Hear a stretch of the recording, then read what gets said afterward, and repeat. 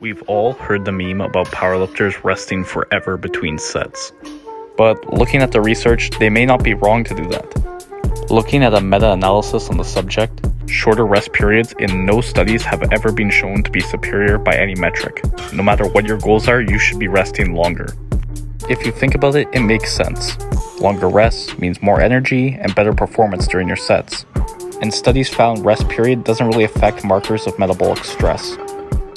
And though I don't have a study to back this up, I'd guess longer rest periods are safer because you're going to have less fatigue during your set. So, is there a limit to how long you should rest? In studies with equal volume, we saw no benefits past 3 minutes of rest. However, with rest periods beyond 3 minutes, we found that we can hit more volume.